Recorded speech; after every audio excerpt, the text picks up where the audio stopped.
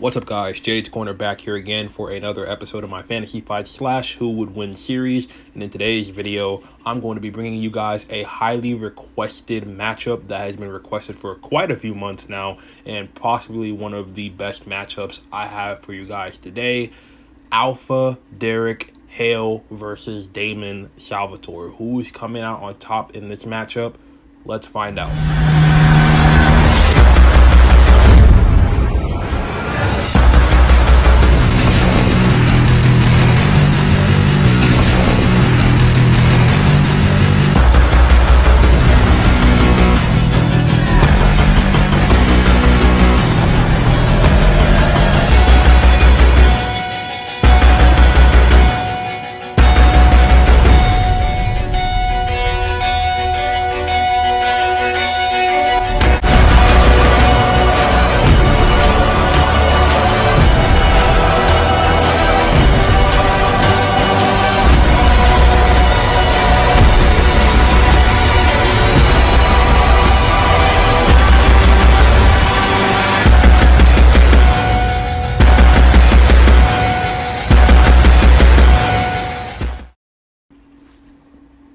So, I already talked about Derek Hale plenty of times on Fantasy Fights, I'm pretty sure. I think I talked about him in approximately like 3 or 4 times, so I'm not going to go over him too much in this video.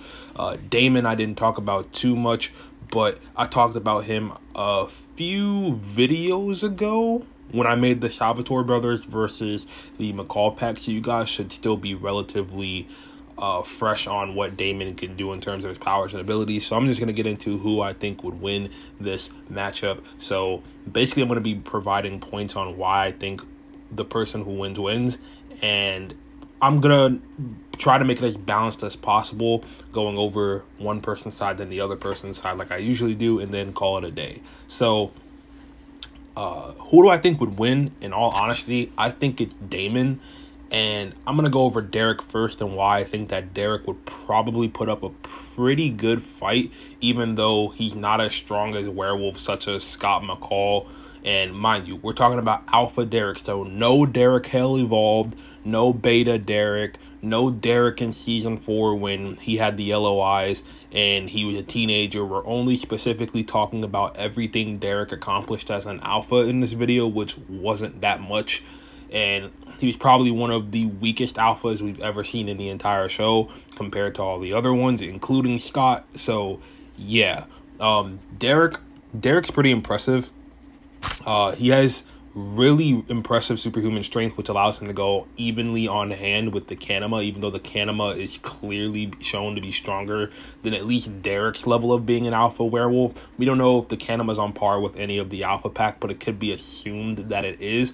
But for the sake of this video, I'm just going to say he's on par at least, or not on par, or above Alpha Derek in terms of the strength level, because he didn't really go up against any other alphas we know of in the show. So Derek as an alpha was pretty impressive. Like I mentioned before, he was able to go hand in hand with the Kanema for a short while before it overpowered him. He was also able to go up against a few of the Alpha Pack members. Ethan and Aiden merged where Derek couldn't hang with them. Neither could he couldn't hang with Deucalion either.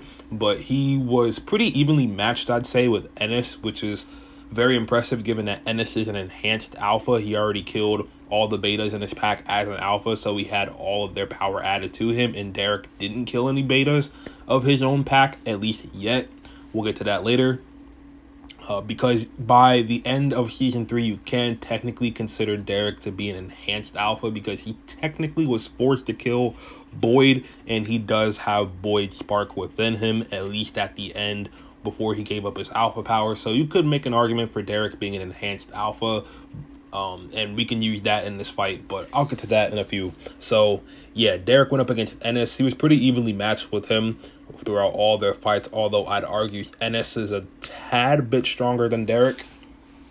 And then Derek went against Kali, and Kali completely outclassed Derek in all their fights because of just the abilities and certain unique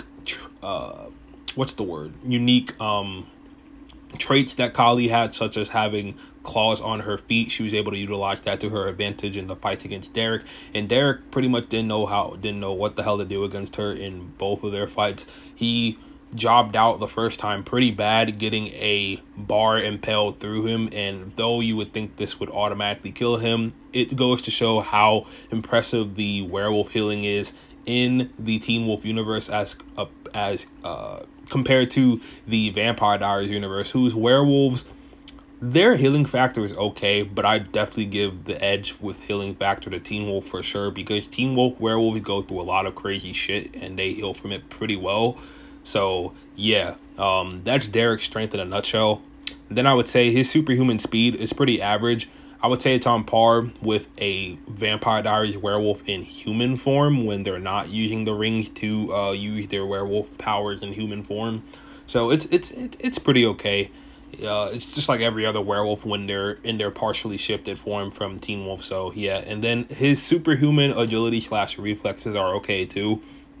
I think that Derek uses this to his advantage the most besides Kali and Scott McCall, because Scott McCall, when he likes to fight, he uses like gymnastic techniques, and he's very creative with how he battles with the flow of his movement. So is Derek, and I go to argue that Derek is the second best hand-to-hand combatant and technical fighter in terms of actually having pure fighting skill, aside from Kali and Teen Wolf, because they both seem to use a few techniques that other werewolves just don't use because they're just really strong and they use brute strength.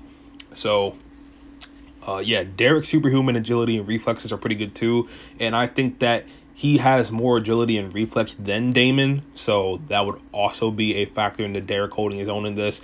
And like I mentioned before, Derek's durability is pretty good too. He fell a few, I wouldn't say stories, but he fell pretty far off of a sort of like platform and onto an escalator back first, which almost killed him, but he had enough strength to get up and walk out and, you know, go find Jennifer Blake. Ennis, on the other hand, was near death. So yeah, and that could be attributed to Derek not really hitting the harder part of the escalator. He kind of hit like the little flat part. Ennis actually ended up on the stairs. So yeah, you would argue that the stairs, you know, with the material they're made out of, it wouldn't be as, or it would be worse than the platform Derek landed on. But that's that's something you can argue in another video. So yeah, Derek's durability is pretty good, not gonna lie. And also he went through a lot of crazy shit, such as when Boyd and Cora were attacking him and scratching him, and you would think that Derek would probably be weak as hell and die at that moment in time, and he was to a degree. But even though he let that happen, it's still crazy that he survived 2 fully bloodlusted werewolves on a full moon where werewolves' powers are supposed to increase. He basically took that shit and then, you know, waited for the full moon to go away, and I think he was taking it for quite a while too. So yeah, very impressive. Is it anything as impressive as Damon's durability? No, because Vampire's healing factor in the Vampire Diaries is pretty crazy, as we all know from watching the show.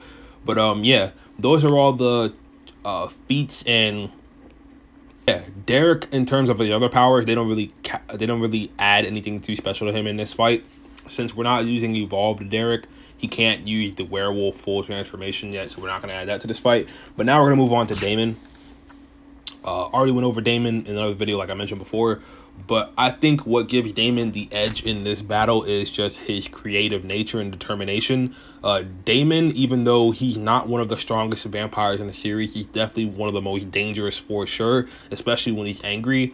And he's really known for being creative in all of his fights, such as when he took down a vampire who's 300 years plus older than him, and Julian, who was around like 400 years old, I think, by the time we're introduced to him in season 7. And even though you would think that Julian could easily take out a younger vampire like Damon, Damon, with his creative nature and how he likes to be creative when fighting opponents that he knows he's weaker than, he finds a way to beat them always. So yeah, and Damon's actually pretty smart too. I'd argue he's smarter than Derek. And he likes to attack people using surprise attacks a lot, such as when he attacked Elijah Michelson with his brother, and when he surprised Cole with a super speed. And Damon, when at full strength, can be fully dangerous, especially when fighting for the people he loves, such as Elena Gilbert or Stefan. And Damon, when he's tag teaming with people, he has more of an advantage too, such as when he was able to fight Catherine Pierce, who's like 400 years older than him. Even though she still beat the both of them, it's still impressive that Damon and Stefan were able to, you know, hold their own against Catherine, given that they're like 400 years younger than her. So yeah, Damon's also been shown to use mind compulsion, which he could definitely use against Damon in this fight. And Damon could pretty much just compel what's his name, Derek, to rip his own heart out. So that's also a way Damon could win too. Now, I know I didn't mention that in the other fights, such as Klaus and Stefan and this and that, but that's because I think that the opponents they're fighting against, well, both of those opponents that I put them up against, the Beast of Gévaudan and Scott McCall, are way stronger than Alpha Derek. So the compulsion, I think, wouldn't be a factor in that fight. But Alpha Derek's one of the weaker alphas, so I think that Damon would be able to handle him, not to the point where it's a full on not to the point where it's a full on smoke. Like, he takes him out pretty easily. Like I said, he'd be pretty even, but yeah, definitely think that Damon would most likely be able to get to Derek and use his compulsion on him, as opposed to the other videos I just mentioned. But yeah, there's many ways Damon can win this. Damon could also use his super speed, which he uses a lot in fights too, and Teen Wolf Werewolf seem to generally have good reaction speed, so I think Derek would have a pretty good reaction to Damon's attacks. But Damon's strength, it's much more powerful than Stefan's, and Stefan, I said, could easily beat Scott McCall in that video I did with Stefan versus Scott, which you should totally check out. So yeah, and that's due to the fact that Damon constantly feeds on human blood, so his power is always on an all-time high. And yeah, there's just way too many things that I can mention that Damon could do to beat Derek even more. But yeah, that's pretty much who I think would win. I think Damon would take this pretty much 8 out of the 10 times these two confront each other. And yeah, that's who I think would win. Sorry if I kept stuttering through this video. I haven't been using a script for these lately because I feel like a script is just a waste of time, and I like talking naturally. It's more natural to me instead of just trying to read off of a screen while I'm looking down at my phone. So yeah, that's the reason why I was probably stuttering during this, so I apologize.